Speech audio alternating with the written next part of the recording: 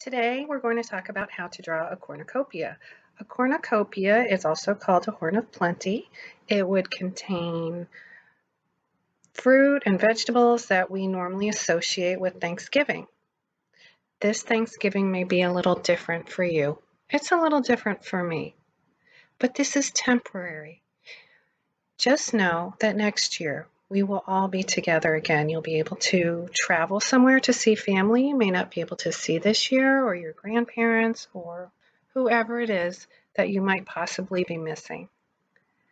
You are going to get through this, so am I. We're going to get through it together. Have faith and have fun drawing.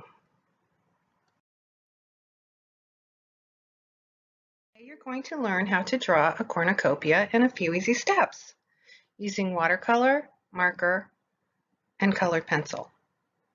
Or just whatever you have at home. If you have crayons, perfect. But always start your drawing with a number 2 writing pencil so that we can change our lines if we want to. What is a cornucopia? A cornucopia is also sometimes referred to as a horn of plenty and is a traditional Thanksgiving symbol.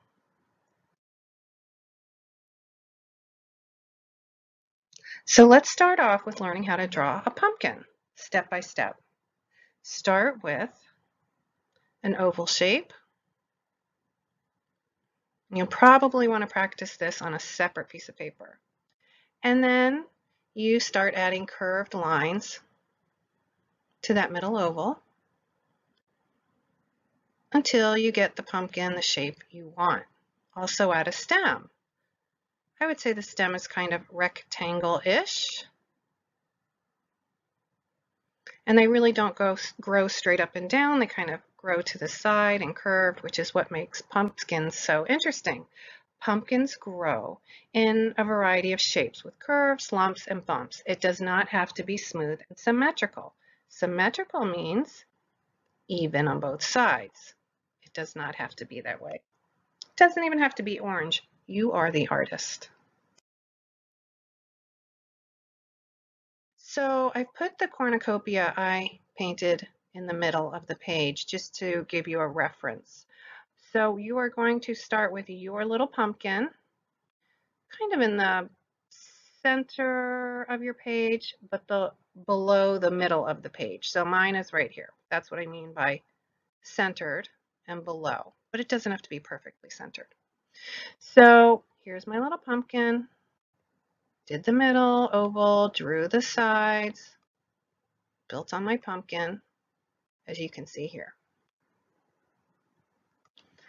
Then next, I added more pumpkins. So here's my middle pumpkin, my tiniest one, and I did some overlapping where it appears that the bigger pumpkin, this pumpkin, it appears that it's behind the little pumpkin. It's the magic of art, right?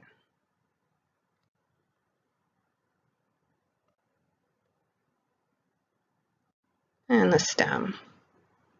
And then here's our third little pumpkin.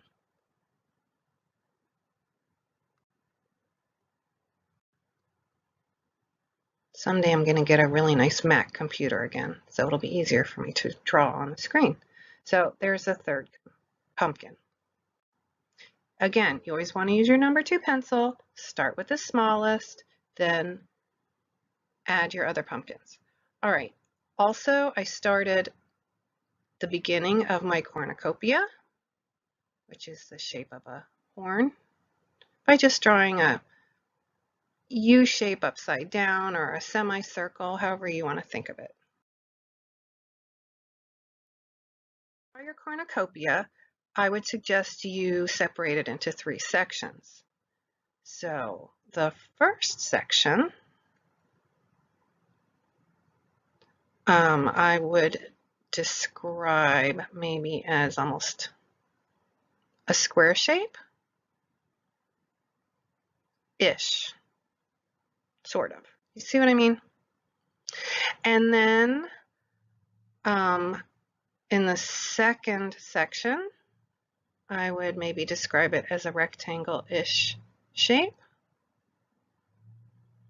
And then you have your curly Q on the end. This reminds me of like a scorpion tail.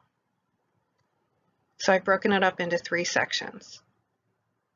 This first section that I described in a square is shaped because, think of it, if we drew a square, or maybe more of a rectangle, that would be the shape, but then you just are erasing that part.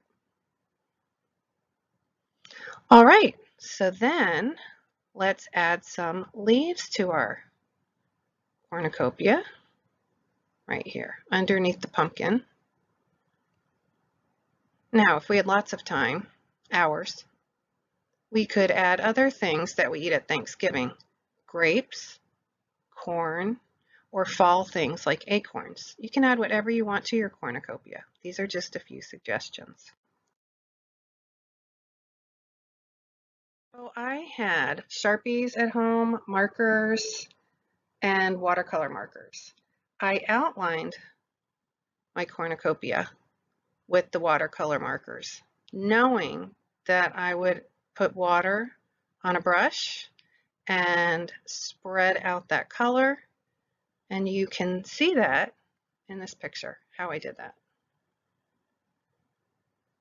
Again, this all works more efficiently if you have watercolor paper. And you can see I started adding some shading to my pumpkins. So keep adding color. If you're using watercolor, don't use too much water, or if you are using a marker and a wet paintbrush to spread the color. This was actually my second attempt because I used too much water the first time. I added watercolor to deepen the colors and colored pencil to create texture on the pumpkins and on the cornucopia.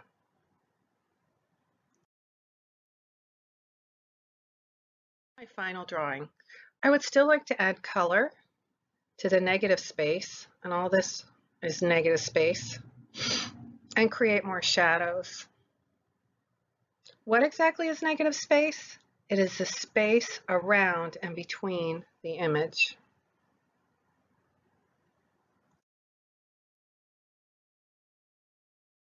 Using watercolor takes practice and the willingness to let go of control.